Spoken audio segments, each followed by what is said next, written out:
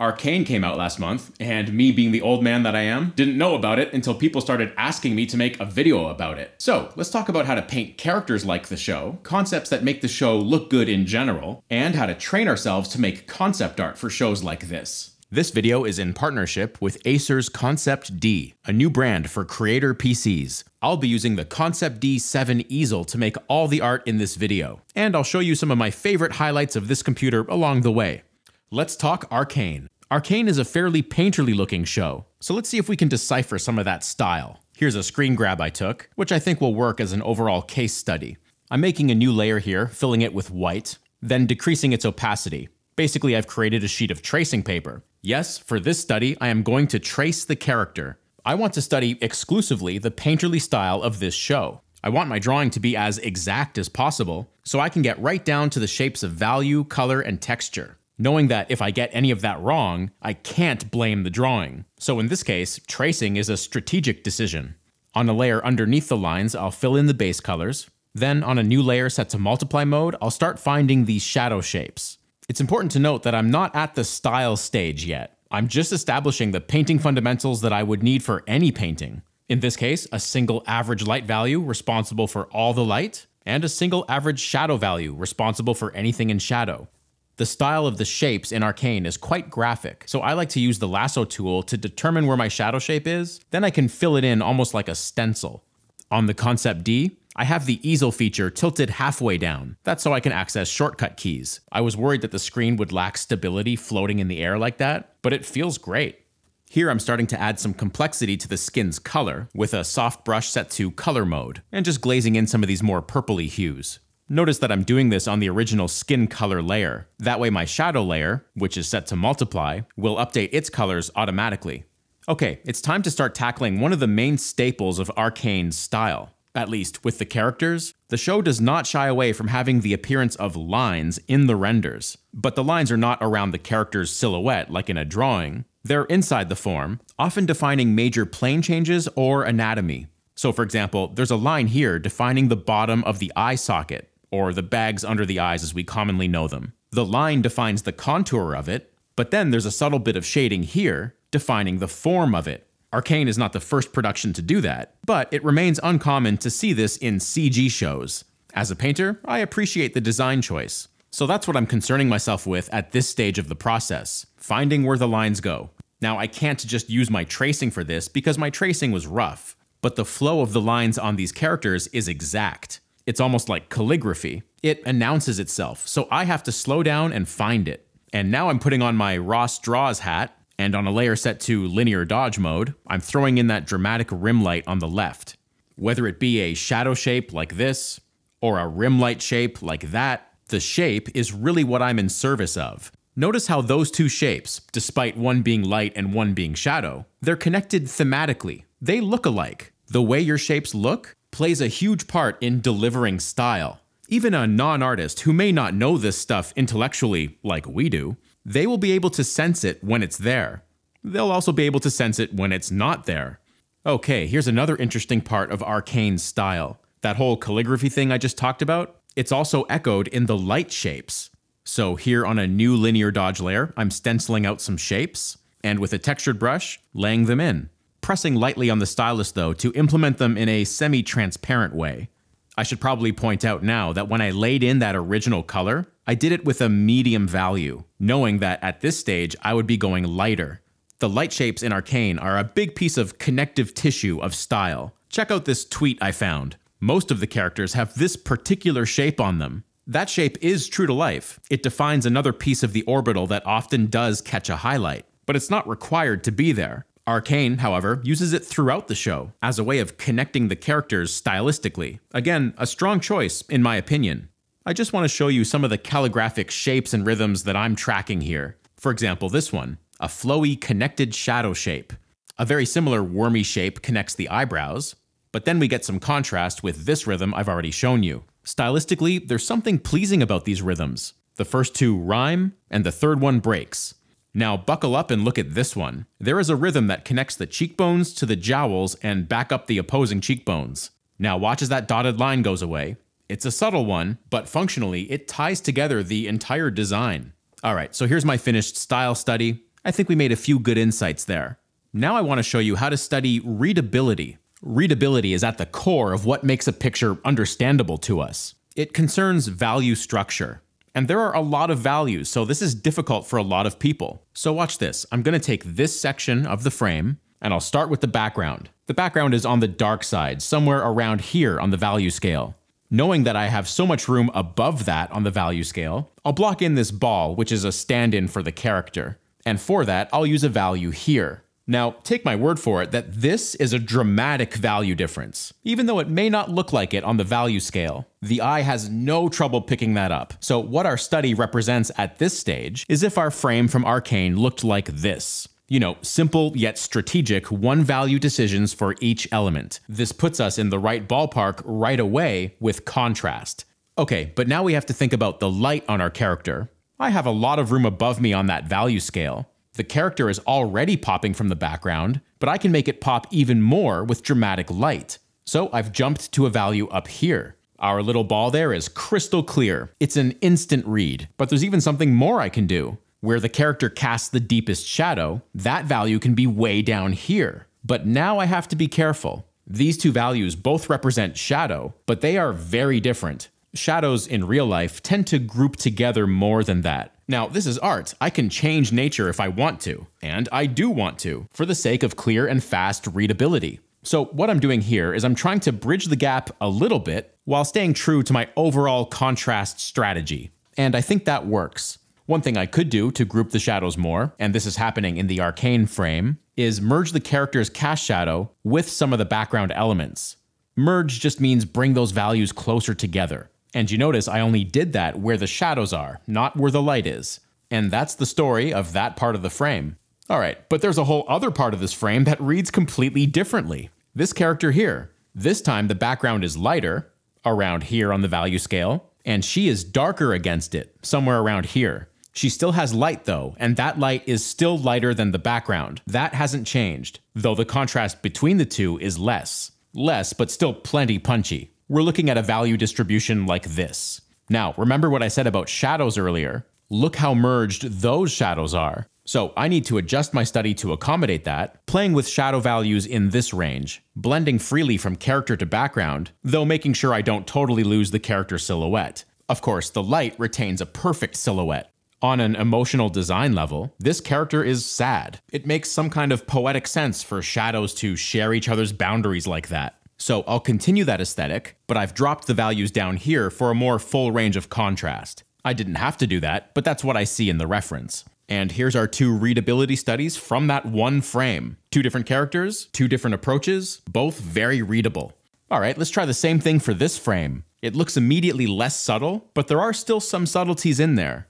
The background eats up the most value range, say like this, and the character in its entirety is darker than that. Now, there is some ambient light on the character, but it's very subtle. Just a half step up, maybe. Then the character has some ambient occlusion, which is different than shadow. I have a whole video about that. But essentially, it bleeds right into the character, so I'm sticking with this value range. Because this is ambient occlusion, however, I'm much more willing to lose the silhouette there, because that's how ambient occlusion behaves. And then lastly, because I have so much value room above the ball, I'm just adding some light accents, which in the reference is inspired by that puff of smoke.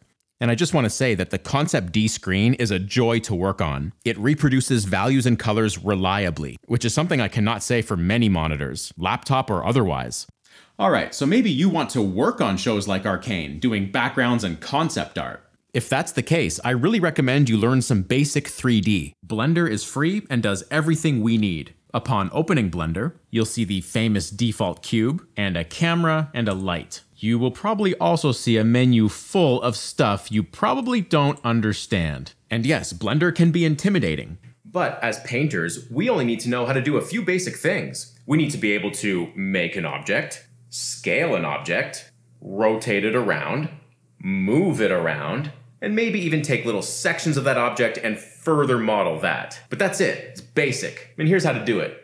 The first thing you'll want to know is how to navigate your view. Use the middle mouse button to orbit around, shift middle mouse button to move left and right, control middle mouse button will pull in and out, or you can scroll your mouse wheel for that. By the way, you will want to use a mouse with Blender. So this is the default perspective view, but if you press the tilde key, you can change your view to, say, the top view. I can push tilde again and switch it to the right view, and you get the idea. If I orbit the camera now, it'll flip back into perspective view, so that's something to keep in mind. It's helpful to have different windows that have different views. To do that, click way up here in this corner, drag out a new view. Then in that view, you can switch to top view or whatever you like. If I want to get rid of that top view, I go back to the same corner, click and drag until I see this arrow, and just let go. Objects are selectable simply by clicking on them. You can also see what's selected in the outliner here. To move an object, click on the move icon right there, and you'll see these three axes, X, Y, and Z, pop up. I can just simply click on one and move it in the desired way. If you click on the circle, it's freeform move. The shortcut for that is G, which I use all the time. I just push G and then say Y, and I'm now moving on the Y axis. Then click the mouse to accept the movement. Rotating is done in a similar way with this button here. And again, you've got the three axes you can rotate around. Alternatively, I could press R for rotate and say Y, rotate on Y, rotate on X, rotate on Z, and then click to accept. And the third most common operation you'll want is scale, which is this button here. Same thing, you've got your axes and you can scale away. Now, one quick note, let's say I rotate my object like this, and now I want to scale it like this. Well, my icons here don't really allow me to do that. That's because it's referring to what's called the global axes, which is the world view. Because I've rotated the object off of the world view, I can simply go up here, switch it to local axis, and now I can transform my box exactly how I want. Okay, to delete anything in the scene, select it, and then you can right click and say delete. To add objects to the scene, go up to the add menu, go down to mesh, and if I want that box back, I'll go cube, and there it is. Okay, I've added another object to the scene. I'm gonna go back to this marquee tool here, which allows me to say multi-select things, and then I can move them all at once. If I want to group them, so Blender considers it one object, with them both selected, just right click and go up to join, or push Ctrl J. And now you can see up here in the outliner, it just says sphere. And by the way, I could double click and rename it. Now, the next major thing you'll want to do is edit the individual elements of an object. Look up at this menu here. It says object mode, which is the mode we're in right now. Click that and go to edit mode, or press tab to toggle between the two. Now I have access to individual points, which I can interact with in three ways, controlled by these three icons here.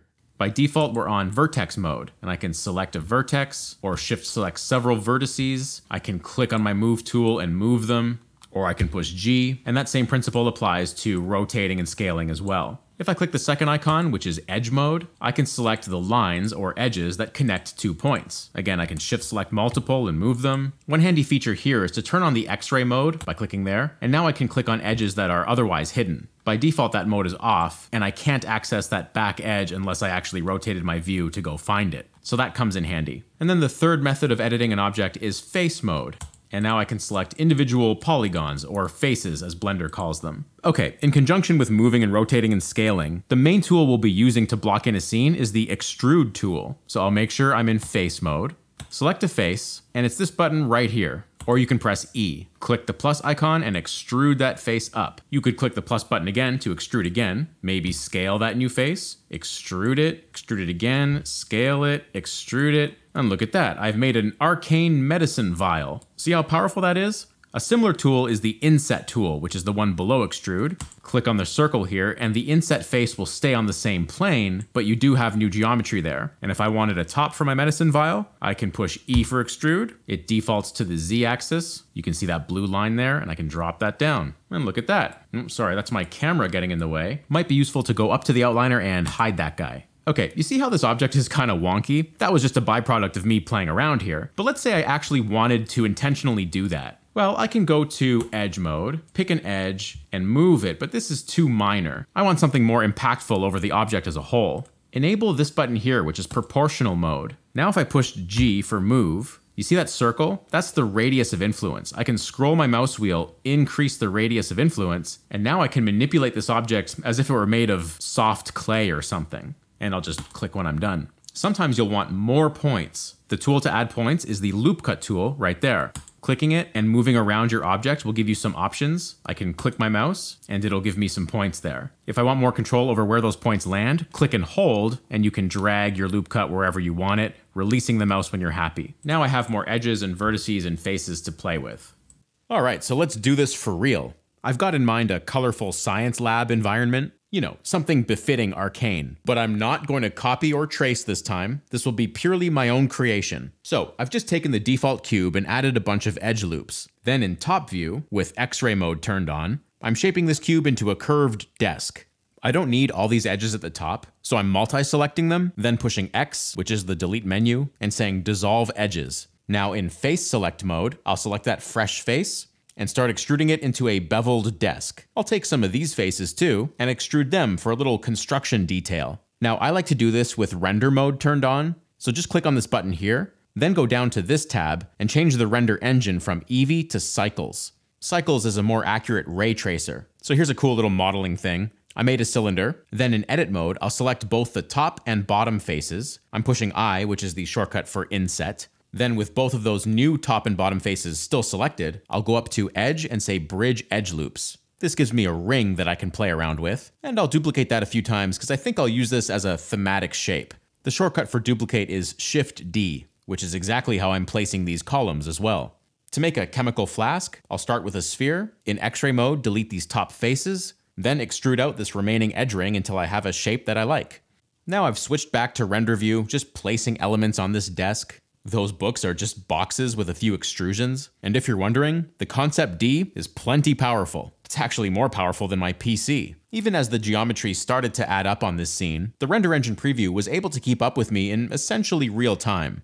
I'm sure you'll find that combining 3D with 2D unlocks a part of your creative brain that may not be there if you had to draw all this. Now, let me get ahead of something that I'm sure will show up in the comments. A lot of people will call this cheating. And to an extent, I agree. If you can't draw this stuff yourself, then using 3D will likely become a crutch. And I think you can cheat your own artistic development that way. But if your drawing skills are sound, then working this way is efficient and the smart thing to do if you want to work in this industry. I mean, you still have to have good composition aesthetics, good lighting aesthetics, texture, detail, all of which we're going to be completely repainting after this. The only thing the computer really solves for you is the correct perspective from your given camera view. That's it. Everything else is still up to us. So here's the 3D block-in I ended up with. That's all super basic modeling and just the one default light source. Now we'll convert this baby into painting mode, and here's how I like to start things off. I'll duplicate the render, then crush the levels, both black and white.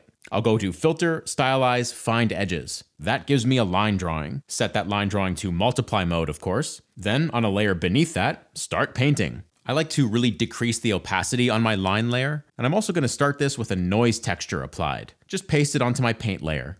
Then, using the lines as reference, I grab the lasso tool and start blocking in the shapes that are there. So in this case, I started with the focal point desk, then the shadow on the floor around the desk, and then other little objects that are close to camera, just filling in my paint layer so I can start using it as reference and not the 3D. The 3D is there more as a guideline, a way to jumpstart the scene. Once I get into painting, it's the painting that tells me what needs to be done. Of course, the 3D being there affords me the luxury of zooming in a little sooner than I otherwise would.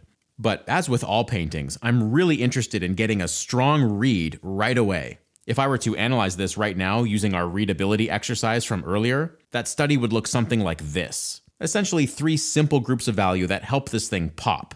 Here's a cool trick. I'll go back to the original render and magic wand select some light pixels. I'll push Ctrl J to put that on its own layer, set that layer to screen mode, and give it a black layer mask. Then paint white into the layer mask and reveal all kinds of cool shapes. So I wasn't going to do this originally, but let's throw a character in there. And this guy is inspired by one of the henchmen in the show. Just scribbling in a simple line drawing on a new layer and painting it up on that same layer. Readability-wise, that character shares its value with the desk, because I consider that character part of that general group of the picture. Here's some floor texture being laid in on a new layer set to screen mode and distorted into place. You know the Instagram vignette filter? That's what I'm doing here, just a little more artistically. Another value structure that's going on here is this alternating light, dark, light, dark, light. That really helps create depth by keeping you accountable for the shapes that happen as depth increases. The stylus on the Concept D uses Wacom technology, and it really responds well to a wide range of pressure applications. Alright, at this stage, I feel like there needs to be another character in there. I really wasn't planning for this. So here's maybe a doctor character working away. It's not easy to come up with a character design, a pose, and lighting all in one shot, and I'm struggling here. So I'll keep his head and try something else. Putting in those shafts of light helps integrate him. Of course, the characters are all on layers, so I have the ability to manipulate them. And yeah, here's what I'm calling the final. This represents about 1 workday. And of course, with my 3D file, I could easily render out a different view and paint that up. It's very efficient. So I hope you got something out of this video. Thanks to Concept D for sponsoring this. I'm really enjoying that Concept D7 easel. All right, see you in the next video.